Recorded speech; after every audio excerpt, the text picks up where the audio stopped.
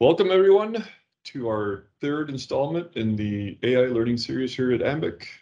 Today we're going to talk about anomaly detection, which is a very important type of AI feature. I'll do a quick intro and then I'll hand it over to Evan, who's the person who implemented the model for us. My name is Carlos Morales. I run AI at Ambiq. So briefly, what is anomaly detection? And purely from a definitional point of view, anomaly detection is the detection of outliers in data. So you take any kind of data series, you'll always have things that kind of fit the curve or fit the data, and then you'll have some outliers. And traditionally, initially, anomaly detection was used to get rid of outliers. If you're a scientist or a statistician, you don't want the curve to be kind of fitting into all those weird points. But it turns out that outliers are very important. And so now we view them with value. And it is a hugely valuable thing to do in AI. It's you're actually being subjected to anomaly detection since you wake up until you go to bed. Credit card fraud, car engine lights, anything where you're looking at normal behavior and then suddenly something abnormal happens and you want to be alerted about that, tends to use anomaly detection. It is not a very, as these things go, it's not a very computationally intense task. It is a mathematical thing. You can use linear regressions, you can use others kind of simpler statistical methods or machine learning methods to implement anomaly detection. In our case, we used deep learning, which is kind of like using a shotgun to go after mosquitoes. Enormously satisfying, but sometimes not needed. But it's a great opportunity to show how you would use deep learning. And in our case, the kind of deep learning we used was an autoencoder. How to use that for a task like an anomaly detector. Another thing that came out of this exercise was that we were able to use something called semi-supervised learning, where you only label part of the data. And as Evan will mention during his presentation, in this case, we only labeled good data. For anomaly detection, that's very valuable because failures are few and far between, and you don't want to wait for, an airline to fall out of the sky before you say, oh, hey, look, a data point for a failing jet engine. So what you do is you actually train on a partially labeled data, as opposed to, say, a supervised learning where you have to label everything. There's another way of doing this, which is unsupervised learning, which is you let it go for a while, and the model itself will learn what an outlier is. But in this case, since we had easy access to good labeled data, we did semi-supervised learning. And without further ado, I will turn it over to Evan. Evan, are you ready? Hey everyone, I'm Evan. I have been an intern here at Ambiq over this past summer, and I have been working on creating an AI model to detect anomalies, but specifically, my AI model uses accelerometer data to classify different fan speeds as normal versus anomaly. So most fans, they have different speed settings with low, medium, high. So I considered the lowest speed of the fan as normal and everything else as an anomaly. So the steps that I took were to train a model to be able to make the proper classifications, and then to integrate the accelerometer with the Apollo 4 in order to test my model on live data. The dataset that I used was a public dataset from this GitHub. It contained 10 minutes worth of data collected for both normal samples and anomaly samples. And it had around 600 CSV files, each one consisting of 1 second's worth of data. And basically, each CSV file had a 200 by 3 array of floats containing the accelerometer data in the X, Y, and Z axis. And what I did with those values was I calculated the MAD, or the median absolute deviation, for each axis as inputs to the model.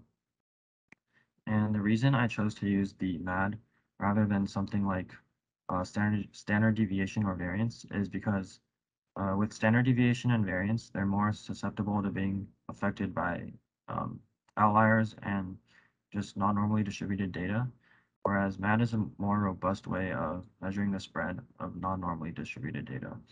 So as you can see here in this graph, the blue dots, they represent the normal samples, whereas the red dots represent the anomaly samples, and they're very clearly separated.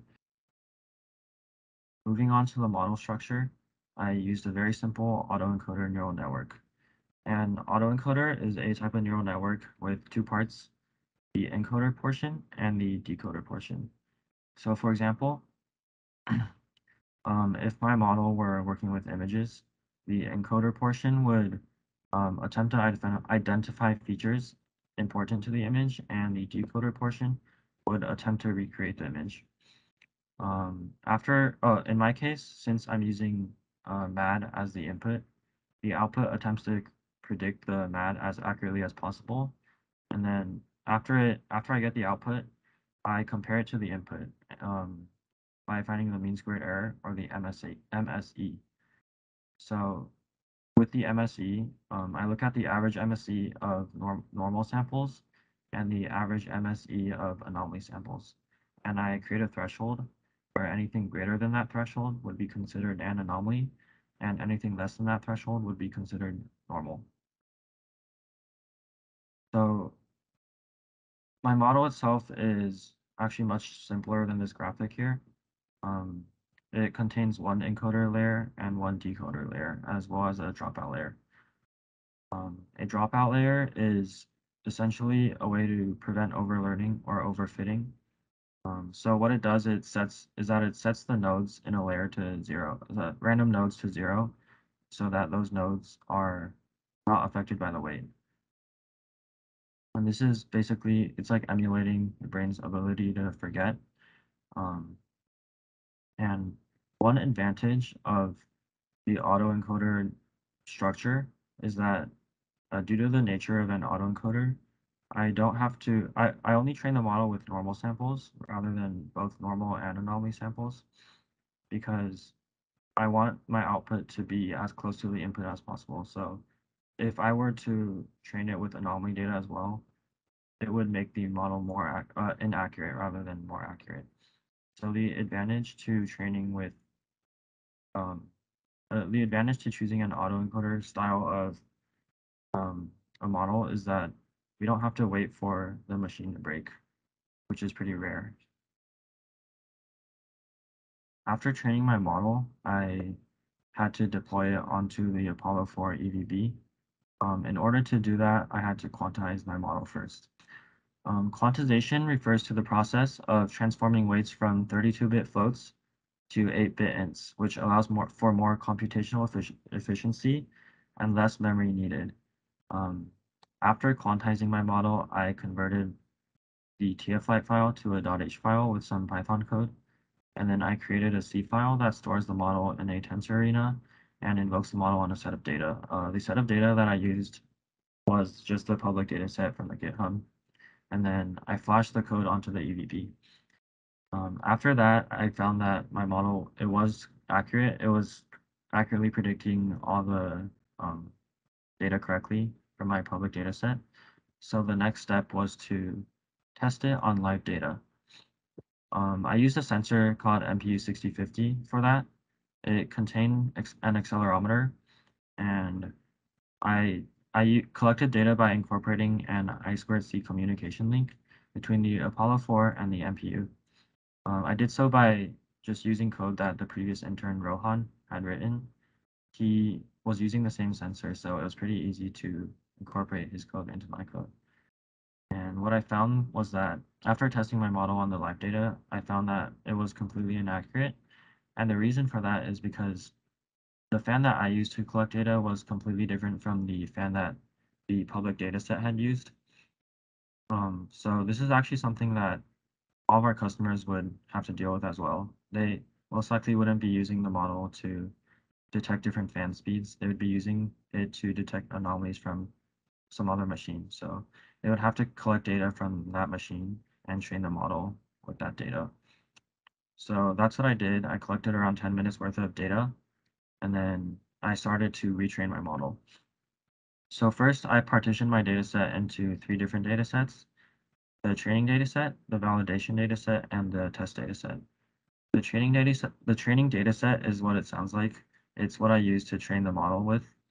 The validation dataset it's a dataset that I use as an unbiased evaluation to measure the model's fit.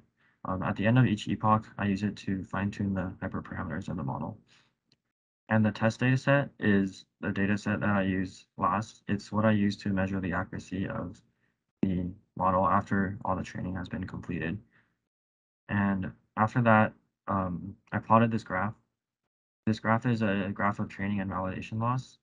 And loss is essentially it's a way to measure the model's accuracy. So, for example, if my output was the exact same as the input, which is what I want it to be, the loss would be 0. So the lower the loss, the better. What you typically want is for the loss to decrease to a point of stability.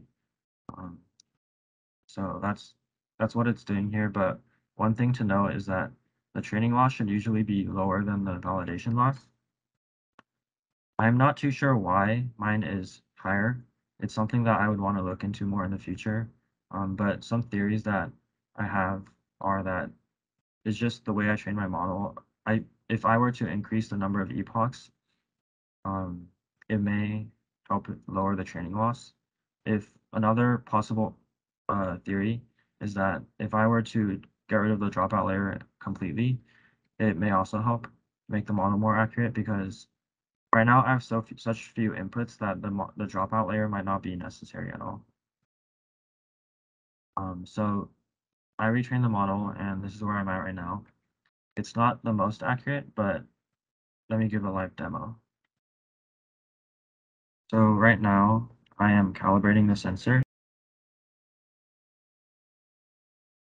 This is the fan that I have. It's pretty crude setup. I just take the sensor to the back of the fan, and it's connected to the Apollo 4. Right now it's set at the highest speed, so it is an anomaly. It As you can see, it's predicting anomaly pretty accurately. It has some potential anomalies, but yeah, for the most part, anomaly. I'll turn it to the lowest speed now. I get normal here. So what remains to be done is to improve the accuracy. We don't want a model that's even just a little bit inaccurate. We want it to be as accurate as possible. So some ways that I could potentially improve the accuracy is to explore other model architectures outside of autoencoders. And another way is to explore different inputs, more specifically inputs that are frequency sensitive. Thanks, Evan. And thanks for attending our third AI learning series.